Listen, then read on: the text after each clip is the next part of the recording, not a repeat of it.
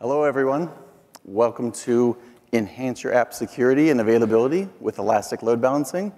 I'm John Zobrist. I lead customer success for ELB. With me is Satya Ramaseshan, who leads product. Today, we're going to cover two topics, availability and security.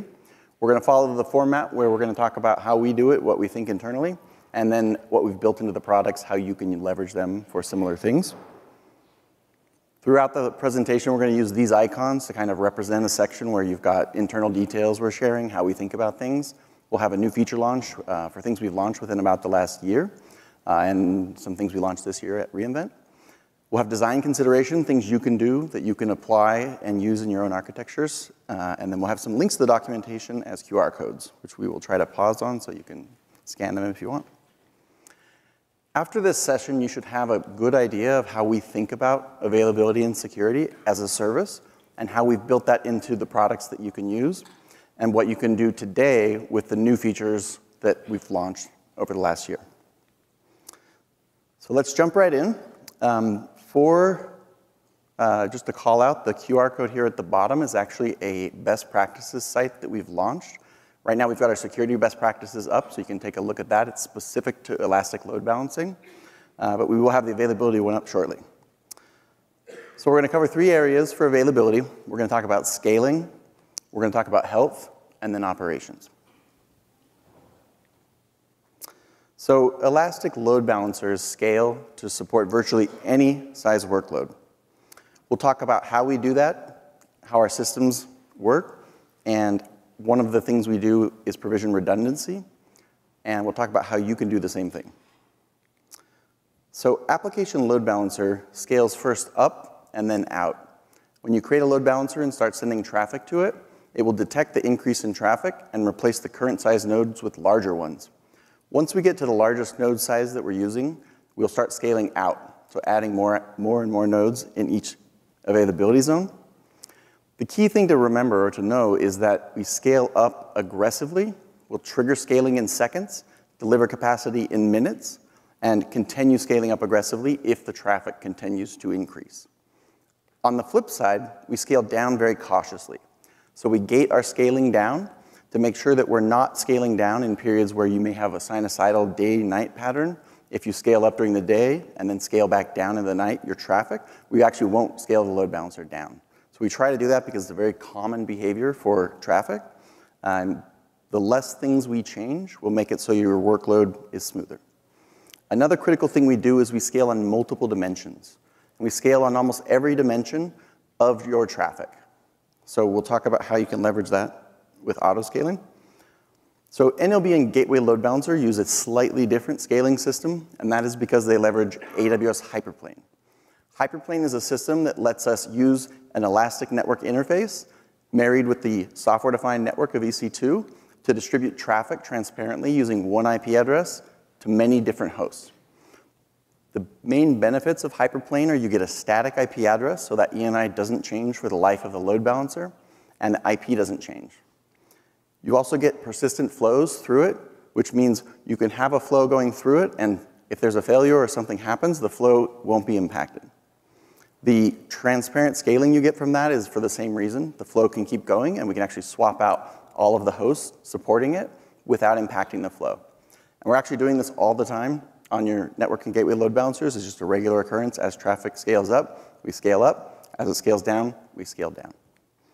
Now, for network load balancer, the critical difference from the application load balancer is that we actually scale independently per availability zone. So Hyperplane is a very zonal construct. It's not aware of any other zones. Within a zone, everything in Hyperplane stays within that zone. Because of that, your network and gateway load balancers will scale up transparently in different zones based on the traffic detected in that zone. They still scale up aggressively and down cautiously, just like ALB, and it is transparent. So whenever we're changing those hosts out, the flows that are established don't notice it. New flows continue to be established without any risk. So I mentioned over-provisioning, and what we think about when we're deciding how much to over-provision is we look at your load and say, we really want to have at least one availability zone worth of extra capacity at any time. And the reason for that is twofold. First, we use it if there's a surge in traffic. We already have a little bit of extra capacity that we can use when we trigger the scaling. And again, we trigger scaling in seconds, deliver the capacity in minutes. The other reason is that if there is a failure, perhaps your targets, perhaps something else happens, and we need to get out of the zone, we can be assured that we have capacity in the other zones waiting there to accept that traffic. So if we have an issue or you fail away from a zone, the other zones will already be scaled up for the ELB. So how can you do this with your own workload? So the same kinds of concepts where you can pre and over provision. And the way we do that is not actually by looking and saying we need this many hosts, but it's by lowering our thresholds. So in this example, we're going to do a CPU threshold, and we're going to go all the way down to 35%. So if our CPU goes over 35%, we're going to trigger scaling up. We also do multiple dimensions. So we have, for application load balancer, a request per target that you can create a scaling policy and try to target the exact number of requests you want. And when it goes above that, auto-scaling will provision more hosts. So in this case, we've got a CPU threshold of 35% and a target of 50 requests per target. And what that means is we probably need about a third more than that, so maybe 75 requests is our actual where we think our fleet would be healthy. But because we're using 3 AZs, we want to over-provision by 1 AZ. We've reduced that number, so we'll scale sooner. Obviously, that's not simple math that works in every case, so definitely load testing and seeing what you can do with the number of hosts you have is still a crucial part of determining how much to over-provision. And then when you're scaling down, the 2 ways you can scale down cautiously are, one, you can have a cooldown. So you say 12 hours, we're not going to cool down. Once we've scaled up, we know that we won't have a scaling for 12 hours. The other thing you can do is have a lower threshold to scale down. So we're not targeting 35%, we're triggering when we go over 35%, and then we're going to scale down if we go all the way down below 15%. So let's talk about some of the availability things that we have just built into the platform, things we do, things you can do. We'll talk through health checks. We'll talk through 2 features we launched last year, the target group fail open and DNS fail over thresholds. We'll talk about cross zone off for ALB, and we'll talk about anomaly detection and some things we launched this year. So just like you have health checks to your targets, we health check all of the load balancer nodes. So every IP that you have in your load balancer is getting health checks from our internal systems constantly. We make frequent health checks. When we detect a failure, we replace the node with a new healthy node, restoring the traffic. So when you're looking at configuring your target group health checks, there's 2 areas where you configure. The timing, so how frequently you're going to have health checks, the interval for how many health checks you're going to need to pass healthy and unhealthy, and then the thresholds for unhealthy and healthy.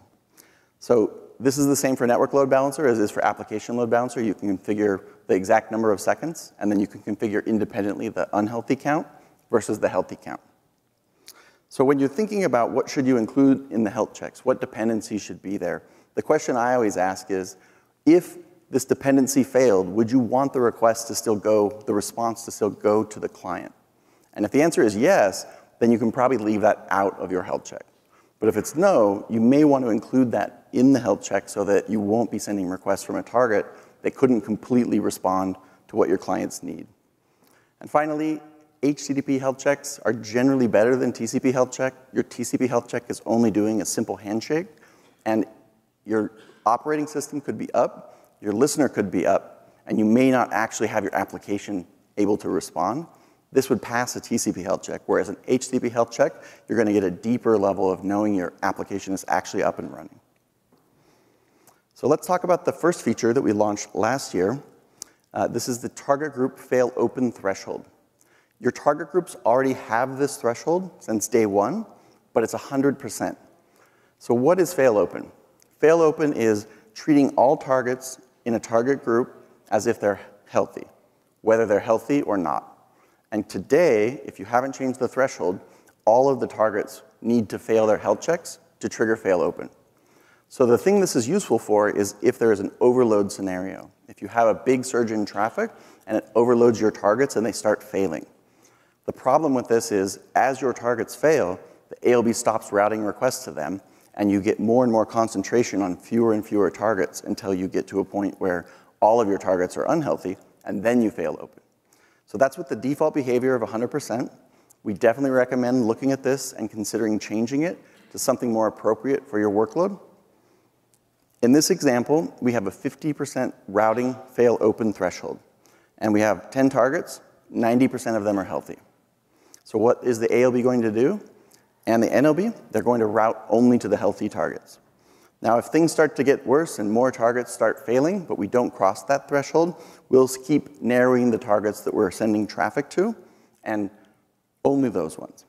Eventually, if you cross the threshold, so here we've gone to 6 targets unhealthy and we're only 40% healthy, we're going to fail open and start sending the traffic to all of the targets as if they were healthy. This can let you recover from an overload without having a bad customer experience if those targets were actually able to respond to some of the requests.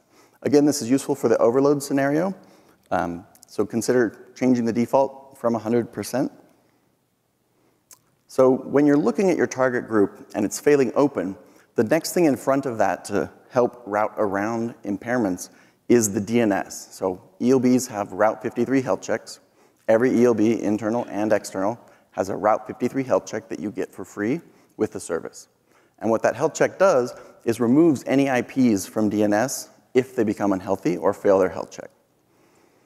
If you have a target group where you've configured this threshold to be lower for your target group fail open, it may not trigger DNS failover for just the zone that it's in if there's a zonal impact.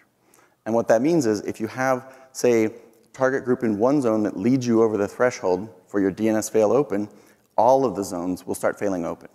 And when all of the zones fail open, they're failing their Route 53 health check, and you really need another endpoint or place to direct that traffic. So if you've got an ALB and you've got another ALB, maybe another region, something that you've already configured in Route 53 to fail over to, then having cross-zone on with this lower threshold can help. However, if you don't have anywhere to fail over to, you may want to consider using cross-zone off. The primary benefit of this is if you have a problem in one zone, the other zones can continue to receive traffic, and only that zone can wait out. So this is useful to fail away from an availability zone, and the default for this threshold, it's a separate threshold from the fail open, is 100%. We also recommend looking at changing this to something lower just to get out of a zone. And again, this works best with cross-zone off unless you have another place to fail over to, like another load balancer in another region or another service. So let's talk really quickly about application load balancer cross-zone off. So this was a feature that we launched last year, and it's just what it says. You can turn off cross-zone load balancing. What that means is when the traffic comes into a zone, it won't leave that zone from the load balancer. So the load balancer nodes in that zone will only send traffic to the same zone. The advantage of this is you get zonal isolation, and you have an easy way to fail away from the front door if there's a zonal failure. The key thing to keep in mind when you're looking at this is, do I have enough capacity, and are all of my resources that my targets need, all of my dependencies available in every zone? Ideally, they are, and you can have the same number of targets in all zones and scale the same way, and then you can use cross-zone off. If you don't have that, with cross-zone off, you may get an imbalance in traffic where some targets are getting more traffic than they can handle because there's fewer of them. So this integrates really well with Route 53 Application Recovery Controllers feature for zonal shift. Zonal shift lets you tell Route 53, remove this zone from this load balancer's DNS. Now we're doing this all the time because those Route 53 health checks, if they start failing, are going to fail away from the same IPs. But with zonal shift, you can configure this. You could do it for testing. You could do it because you had other alarms or something that was triggering you to get out of the zone. But it lets you have an easy way using Route 53's highly available control plane to send a signal and say, get us out of this zone completely for this load balancer. So while we're talking about zones, we want to talk about a feature that we just launched this year. It's Network Load Balancer Zonal Affinity. And it's just like it sounds. Your zone that the client is in will be the zone that the Route 53 DNS record returns for that request. So when your clients are in EC2 and they're zonal, they can connect to your NLB and either get 100% zonal affinity, or you can pick 85%. Now the default is 100% all of the DNS records or 0% zonal affinity. And if you have a use case where you want to save on or have lower latency and save on costs for cross-zone traffic, this can help keep things in the zone. It still works with all of our DNS health checks, all of the Route 53 zonal shift. You can still fail away from that, and it will shift traffic to the other zones. The 85% of the time configuration is the most useful because it keeps 15% across zone. So you won't be surprised if it does fail over because something happens and you fail away from that zone. You'll already have 15% of your traffic going across the zone. 100% is a good setting too if you really want to keep things isolated to that zone. But definitely check that out. So the next thing we want to talk about is anomalies. So health checks are great for detecting hard failures. We know something broke. We know our dependencies aren't working. We're going to fail our health check or we're unreachable, something crashed. But a lot of failures are gray failures, where there's something underperforming or not doing as well as it should be. And internally at ELB, we've got a system that looks at all of the nodes in a load balancer and compares them against each other. And if one of them is an outlier, it proactively replaces that one with a new healthy node. Now, when we're doing these replacements, and we do the same when we do scaling, we use a graceful replacement strategy, which means we launch the new node, we put it in DNS, we pull the old node out of DNS, and we let it drain. And we will let those drain until they have 0 connections for 5 minutes. So we'll let them drain for a potentially long time. Now, this system has saved us from so many gray failures and helped all of our customers have a higher availability posture. We thought it would be awesome if we could do this for their targets. So this year we launched automatic target waits for ALB. And what this does is monitor the target responses and targets who send errors back or who are unable to be connected to. It shifts the traffic away from them. So let's say your backend starts returning 500 errors and the other backends are not. We will shift rapidly the traffic away from that. And we use a multiplicative increase or decrease. So we scale that way down. Now, this is not a health check. It is not going to cause the health check to fail. And we don't ever go to 0 because we still need to send some requests to that target to make sure that when it recovers, we can detect it and scale back, send it more traffic. So if this target starts recovering, we do a slow additive increase. So we're not going to ramp it straight back up to 100% of the distribution, but we'll slowly add more and more as long as it's continuing to pass valid traffic and valid responses back. Now, the cool thing about this is it's enabled for all routing algorithms on all ALB target groups, which means if you have an ALB today and you have a target group, you have 2 metrics, one that will tell you if it detected anomalous hosts. So you can go look at your zonal metrics for your target group, and if you see this anomalous host count metric above 0, you can go investigate and say, why did the ELB think this host was having a problem? And it might lead you to saying, yes, we found the problem, we can replace that one host, or root cause the problem that happened. If you're seeing that, then you may want to turn the feature on so that you're routing based on the weight of the target, and this would have shifted the traffic away from those targets. We'll do this for up to 50% of the targets. And the key thing to know is that we include unhealthy targets in that count. So if you have half of your targets unhealthy, we won't be doing any anomaly detection. We won't be shifting traffic away from the other 50 because you've already scaled down how much capacity you actually have, and we don't want to reduce that further. When you do have this enabled, and we say we didn't send requests to a target, we'll emit a metric for the number of targets that we didn't send requests to. And that's that mitigated host count. In testing and within internal users, it's been an awesome success for places where health checks aren't enough to detect and replace an impaired target. So here's a QR code to the What's New post that goes into this in further details. I will pause a second for that.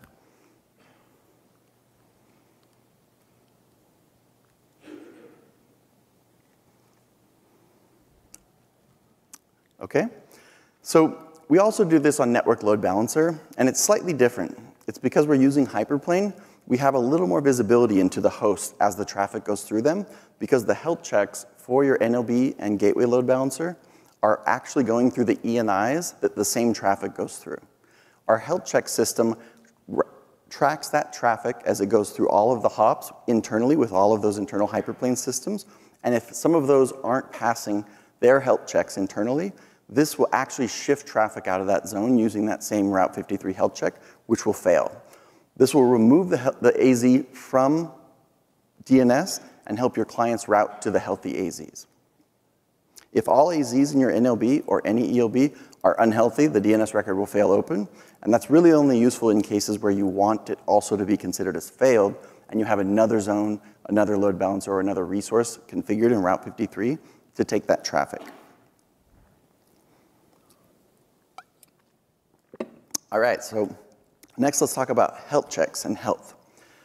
We're gonna go over health checks at a high level. We'll talk about the failing, oh sorry, this is the recap. So we talked about health checks. The takeaway is you're already using health checks. You may want to change the configuration for them.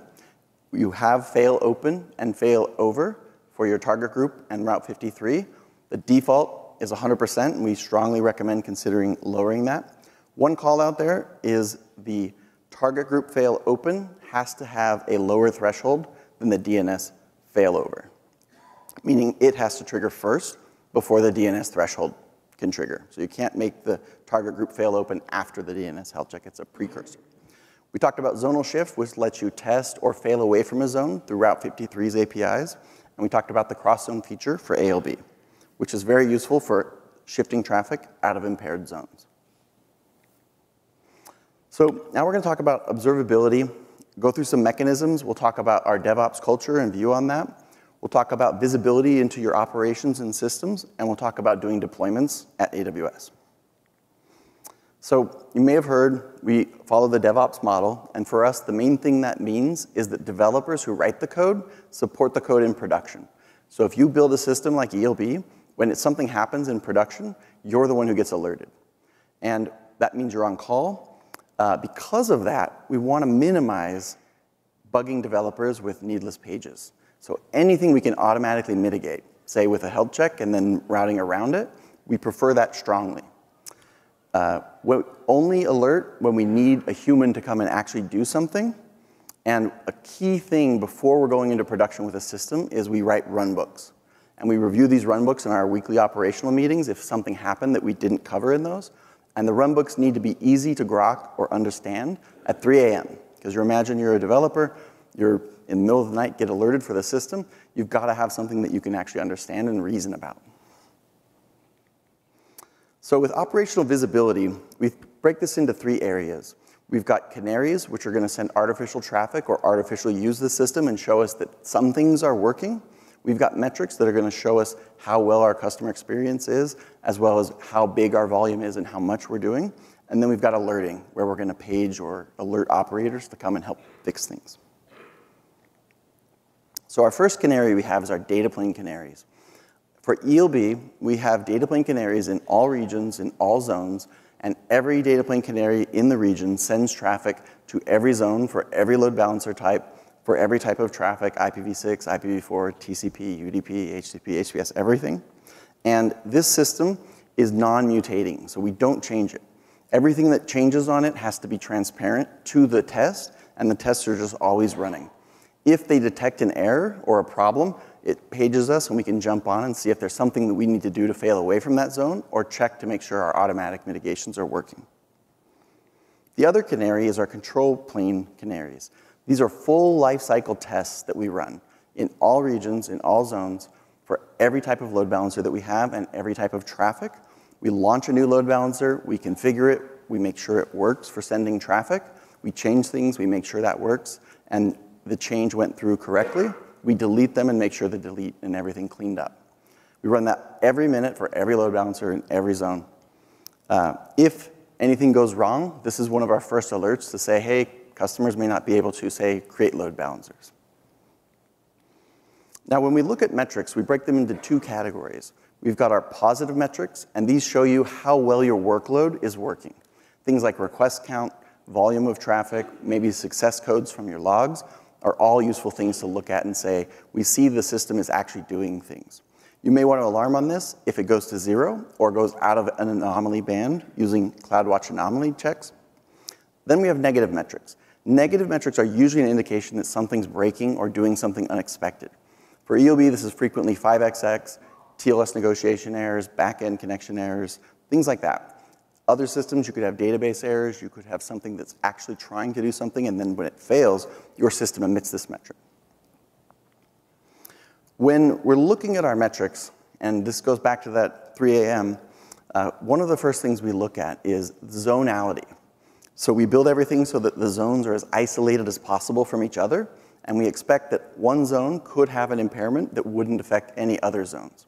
So what I tell customers all the time is go look at your EOB metrics in the zonal dimension if you get alerted for a 5XX or another problem, and see if that is only in one zone or if you're seeing it in all zones. If you're seeing it in all zones, because we have strong zonal isolation, it is less likely that that is the load balancer, which I know sounds counterintuitive, but generally this is what we find. So if you see it only in one zone, that's where you may want to open a high severity case and say, hey, we're seeing these errors, it's impacting our service, please help. And support can go look at that, quickly see if it's one node, and replace the node gracefully. So when you're alerting on negative metrics, for example, EOB 5XX, there's a few things you want to keep in mind. You want to have key metrics and have alerts on pretty much every aspect of your key metrics. But you don't want to just alert on one data point for one metric. So I generally say prefer short data points like 1 minute and many of them, and leverage things like M of N. So you have something like 5 of 7, 8 of 10, something so you could detect a problem. It doesn't have to be sequential. Then we also recommend, and we do this internally, we keep 2 or more levels of alarming. So we have the level of alarming that says, okay, something might be wrong, but it's probably not worth waking anyone up. Maybe the automatic system will fix it. And then we have a higher level where it's, okay, this is getting a lot more severe. We need people to engage immediately, and that's the ones we set to page us. So in this example, we've got 10% is our lower threshold of 5XX, and we're doing 7 out of 10 minutes. So it's going to catch those longer, less frequent errors that maybe is something somebody could look into when it's daytime in their time zone. And then we've got a 25% where we've got a shorter window, but it's still more than one data point. And this is something that we want to page people and say, hey, our alarm rate or our error rate has really spiked. We need to look at this right now because it could be impacting customers. Now, when we think about how to page or what to do when you're alerting operators, again, we prefer automatic mitigation, but the key thing is the alert has to be actionable. So if you have an alert on a metric and you get paged, a great place to say, was this actionable, is look at the runbook. And if you don't have a runbook, is it really actionable? And if it is, probably want to create a runbook, but you probably also don't want to page people if there's nothing they can do about it. We do pre-plan everything with runbooks, so when we're going a new system into production or a big change, we'll go through and have a operational readiness review, and part of that is to say, what are your alarms, what are your key metrics, and review and make sure those are set correctly, as well as what are your runbooks for when those break. The other thing we do is automatic escalation. So if an engineer gets paged and they're not making progress, they're trained to escalate, but we also have our systems configured to just automatically escalate if the ticket doesn't get resolved or put into a status that shows that it's actually progressing towards resolution. Another key component is our dashboards. So we do regular operational reviews, and we do these at the team level. Weekly, every team has an operational review where they go and look at their dashboards. Dashboards are grouped by topic, so we'll go look and say, this is this part of the system, here are all the relevant metrics, along with lines saying, this is where we've defined our problem level 1, this is where we define our next level problem.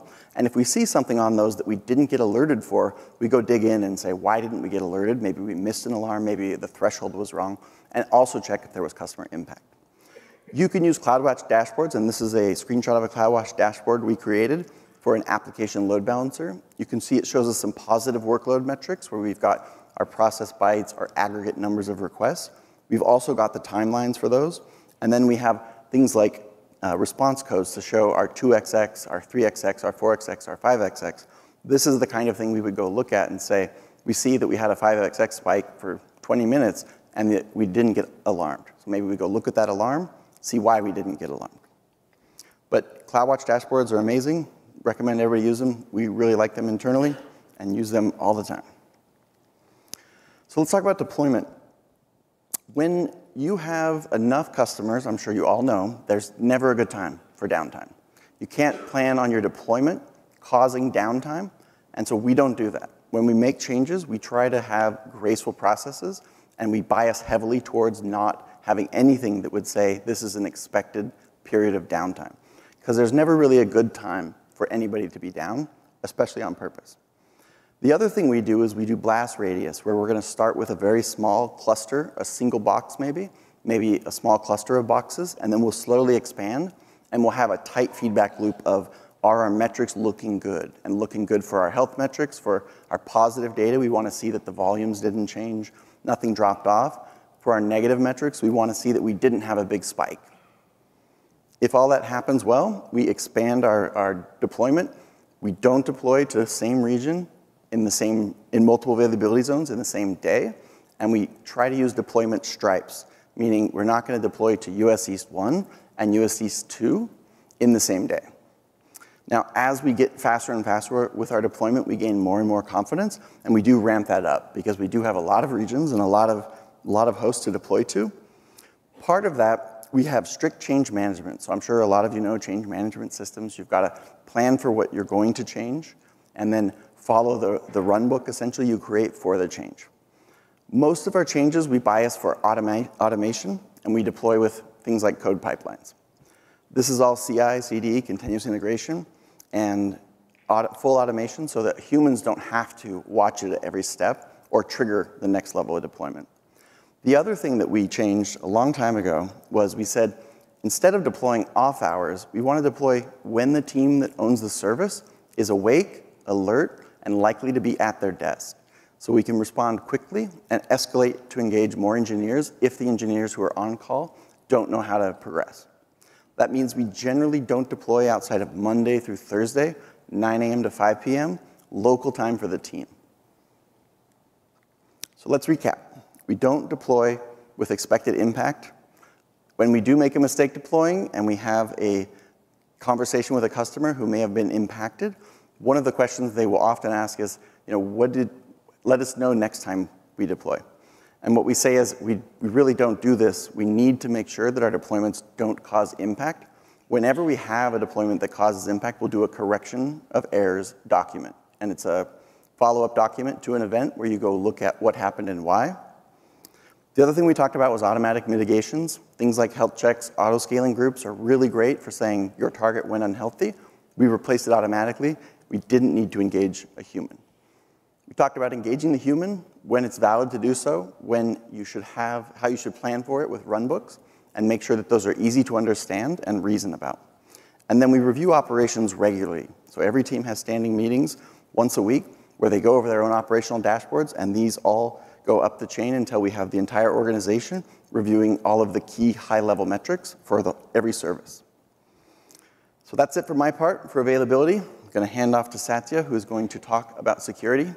Thank you all.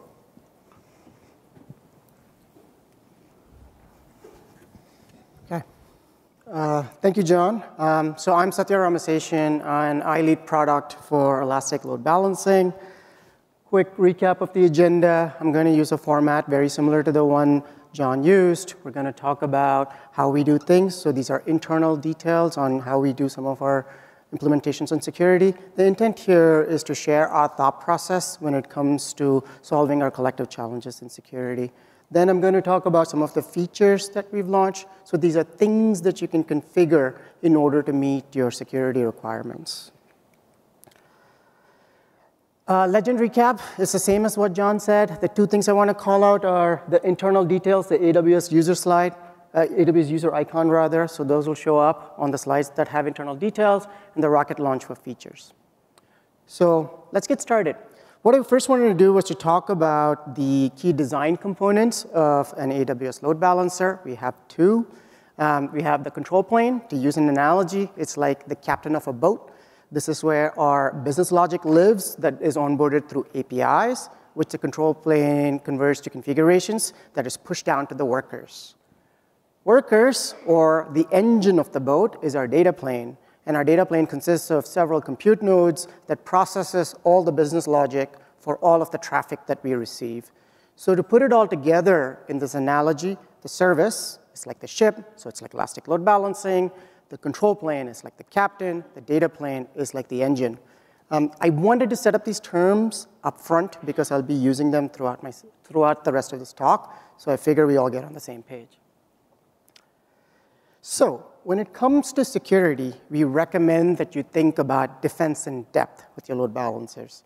And what that really is a layered approach to security where you have both network layer controls as well as application layer controls. And when it comes to load balancing, we recommend that you think about it in 5 areas. The first one being IP-based access controls. So think about this as coarse-grained access controls or network-level access controls. The second one is encryption in transit. So think about this as preventing man-in-the-middle attacks. The third one is reliable authentication. So these are finer-grained access controls, so application layer access controls, authentication, authorization, things of that nature. Configuration correctness. So the best way to think about this is after building and implementing a really secure architecture, a missed configuration could still cause exposure. So how do we get ahead of that? And then the last one is to extend your defense by using third-party solutions or solutions from other teams or custom solutions in order to achieve an even higher security posture.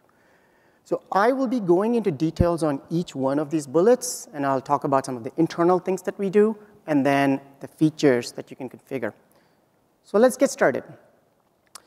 IP-based access controls. So our service, much like many services in the cloud, is built on distributed compute, where our compute comes from various physical servers that live on a number that live in a number of availability zones. So from a security perspective, what that meant for us is to have complete awareness of all of the IPs that our resources are consuming. And in order to accomplish that, we use security groups in our control plane and our data plane. We really like security groups because they are simple, easy, and intuitive to configure. And we really appreciate how useful it's been for us. We've also heard that security groups on NLB is a top customer ask, and we launched security groups on NLB earlier this year in August. Now, with security groups on NLB, you can filter your traffic such that your load balancer only sees traffic from trusted, known, and approved IPs. It works for v4 and v6 traffic. We've also enabled security group referencing such that you can lock your target groups to only receiving traffic from your load balancer. So this prevents extraneous access to your applications, which could potentially cause exposure. If you're a Kubernetes user, you could configure this using the AWS load balancer controller. Moving on to defense in depth using encryption in transit, this has been a very key area of focus for us. And we focused heavily on this because a load balancer is the front door to most AWS applications.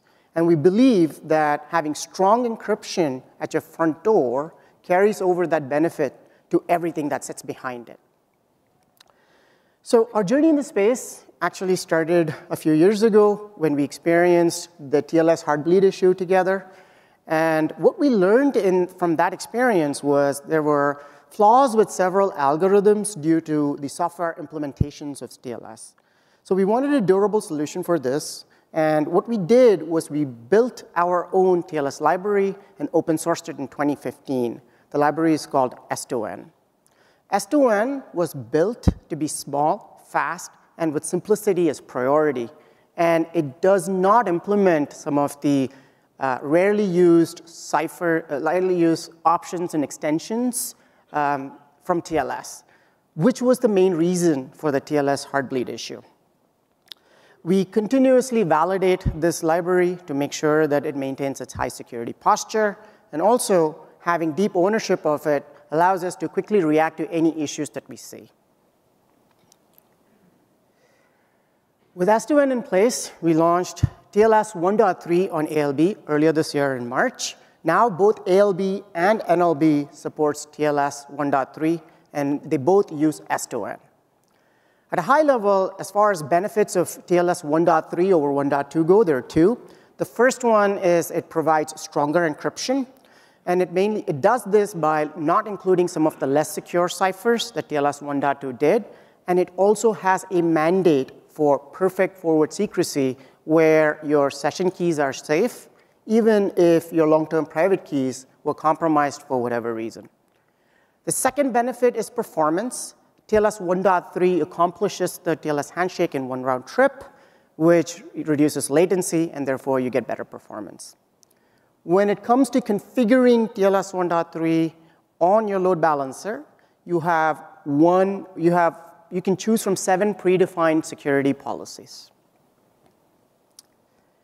Staying on TLS, another popular request for us was to enable FIPS on the load balancer. And to do this, we invested first to create our own cryptography module for FIPS. The module is actually called AWS libcrypto, or AWS LC, and we launched it earlier this year in April. It is open source. It's owned and maintained by AWS Cryptography.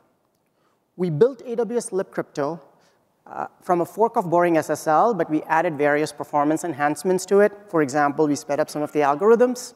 And in our internal testing, we've actually noticed a 27% decrease in handshake latency for Amazon S3 when using this module.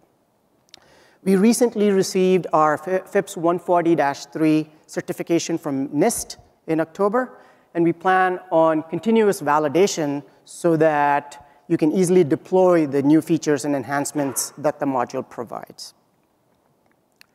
With AWS LC in place, we actually launched FIPS support on both ALB and NLB last week. In order to launch this, we integrated S2N with AWS LC. So S2N handles the TLS handshake portion, that is the message exchange between the client and the load balancer, and AWS LC does the underlying cryptography. Just like TLS 1.3, you have the flexibility of using predefined security policies, and you have 8 to choose from. And then the final point I want to make here is when it comes, we also enable end-to-end TLS connectivity through FIPS. So if you want to have end-to-end connectivity, you could configure TLS to the target, and we'll use the AWS LC module to establish that connection between the load balancer and your targets.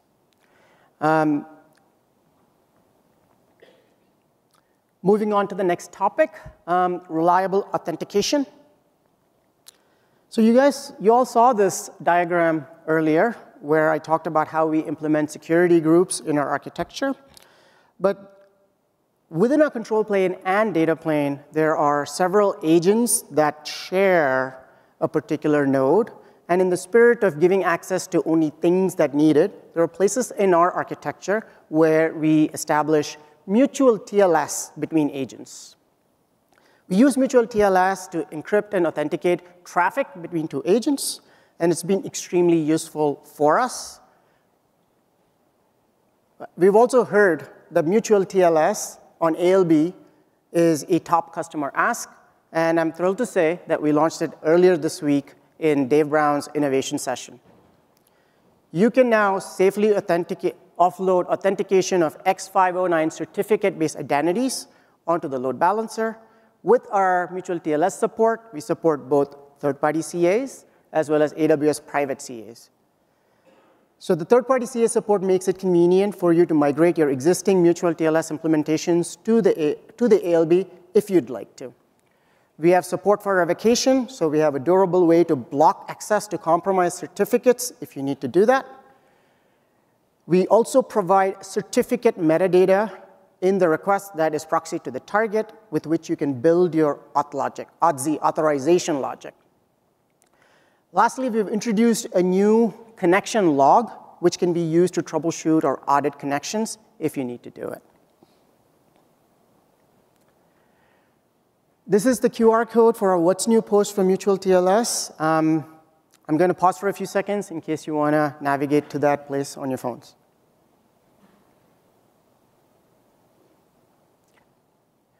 I'm going to go over some additional details on mutual TLS at this point. I'm going to first start up with the setup. So in order to configure mutual TLS on your load balancer, the first thing that you need to do is to create a resource called a trust store. This is a new resource that we've introduced on the load balancer. It has two components. The first component is a CA cert bundle, which is essentially a root or intermediate en route or a set of intermediates. You upload this to the trust store in PEM format. The next thing you can do is configure a revocation list. This step is optional, but we use the well-known CRL or certification revocation list format in order to support the revocation feature. Next, you attach this trust store to an ALB listener, and then you just turn on mutual TLS on it in verify mode. Once the setup is complete, when we receive a client certificate,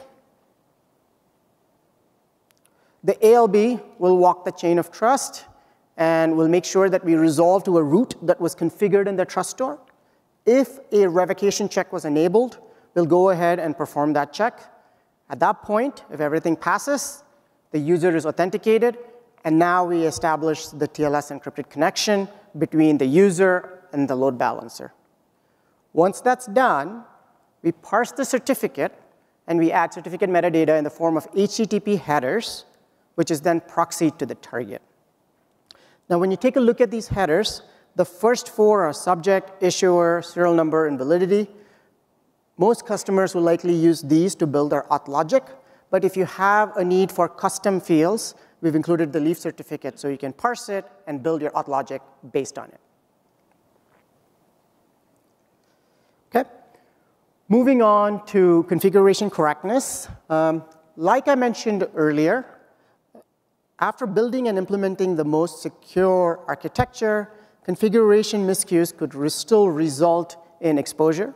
And so the way we think about this is, how do we limit human access where we can in order to avoid misconfigs?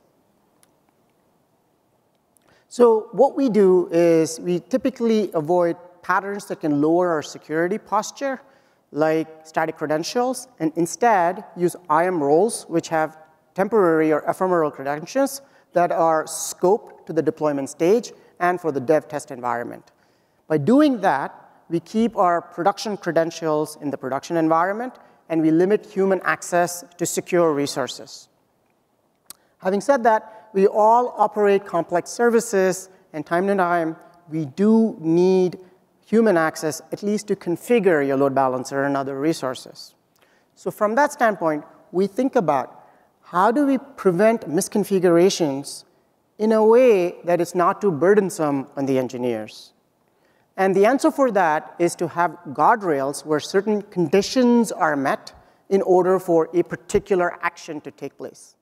So that sounds a lot like an IAM policy, and we use IAM policies extensively in order to prevent misconfigurations.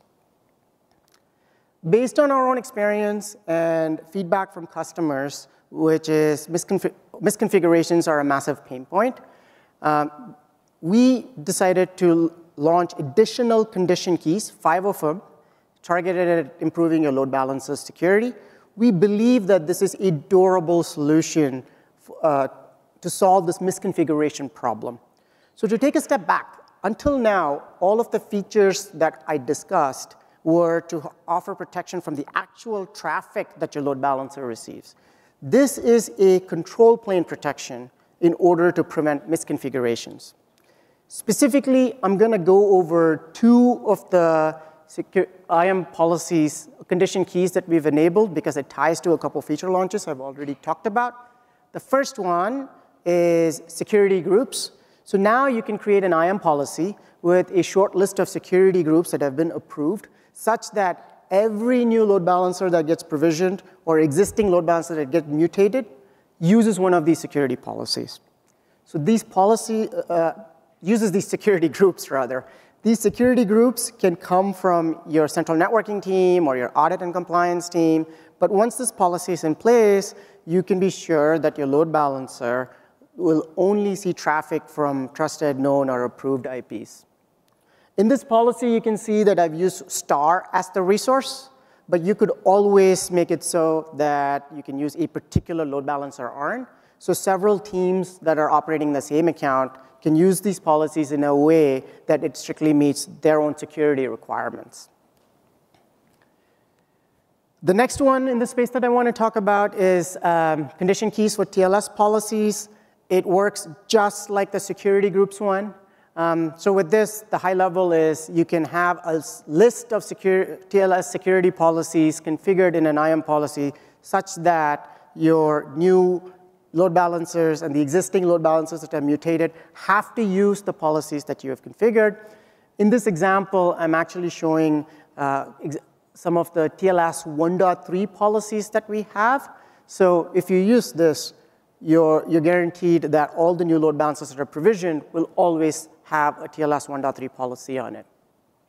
And we can get creative with that with this particular feature. For example, if you have a requirement for FIPS, you can just put our TLS policies that have the name FIPS in it, and now you're guaranteed that every load balancer that spins up is FIPS compliant. In addition, anything that you mutate will also have the FIPS policy on it. So overall, we highly recommend that you couple these IAM policies with its corresponding security features to improve the overall security posture of your architecture. Next, I'm going to go over an example architecture in order to tie everything together. So let's say you have a VPC. You have your clients on the internet. You put your internet gateway on your VPC. The next thing that you do is to provision a public subnet. You always put your load balancer in the public subnet. I'm showing ALB, for example, here. Then you put your targets in your private subnet. Security groups on the ALB, so ALB only sees trusted or known IPs.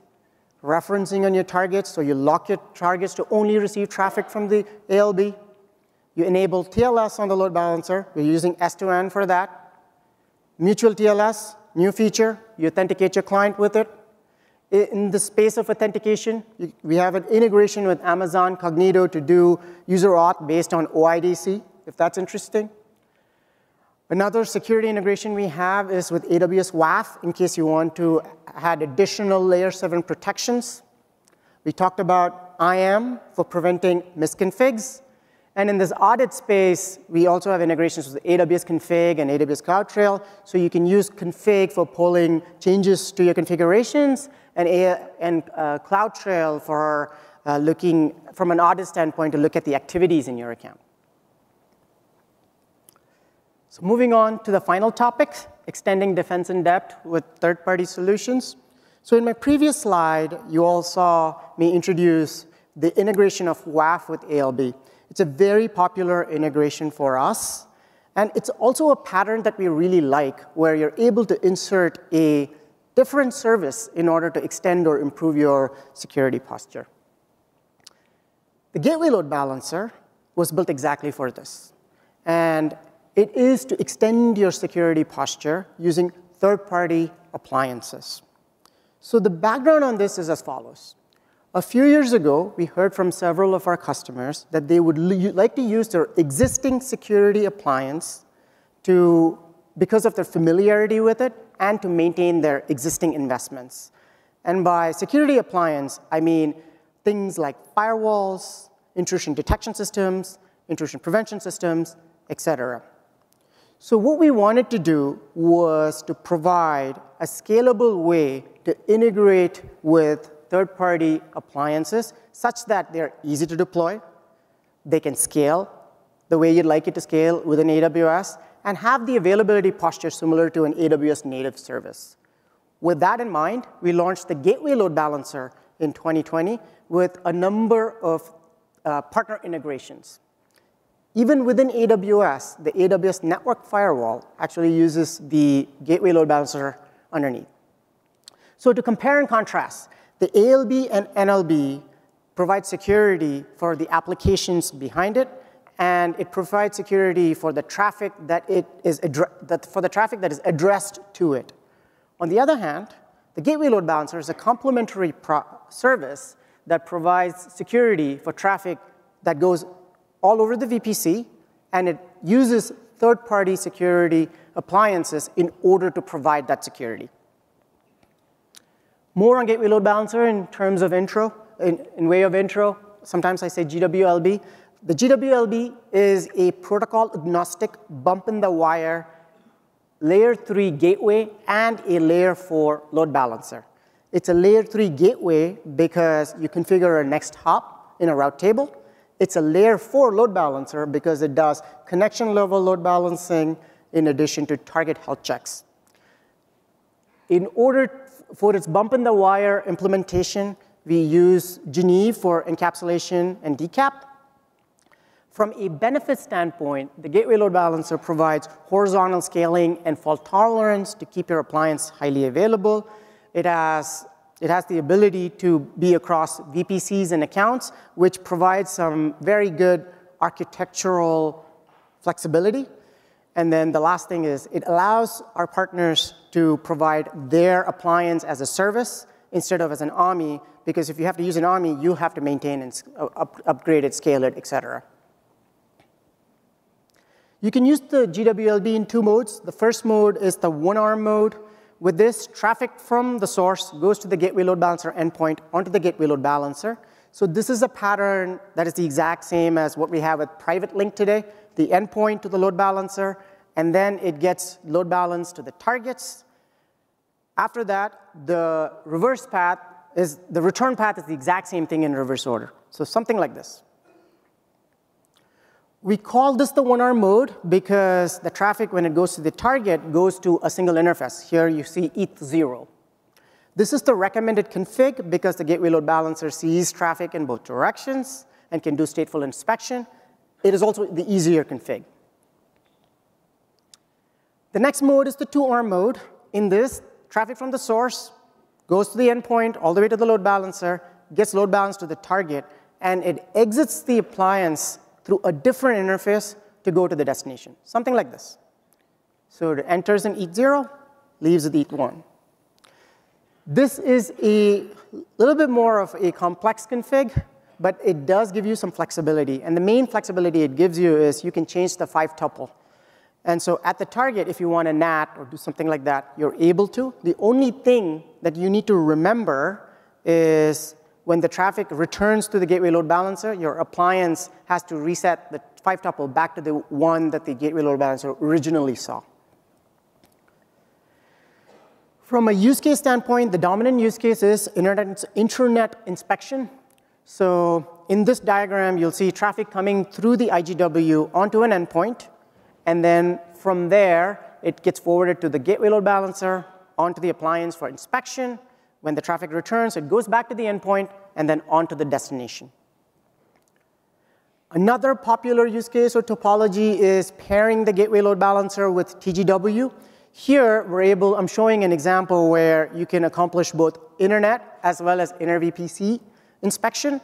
For the intranet inspection, the traffic is coming through VPC number 4, and then it goes to the gateway load balancer and appliance pair up top, so you can configure your appliance such that you're protecting yourself from well-known internet threats. And then the bottom one does east-west inspection, so you can have a different config here that is tailored to your east-west traffic inspection. So the fact that the gateway load balancer can be across VPCs and accounts gives the ability to have this central appliance VPC that can be used across multiple VPCs. That's a really nice benefit and a very common architectural pattern. From the time we launched, we've really focused on these inner VPC and internet use cases. But as more and more customers onboarded to the gateway load balancer, we heard that they would like to inspect traffic from on-prem in a cloud-native way.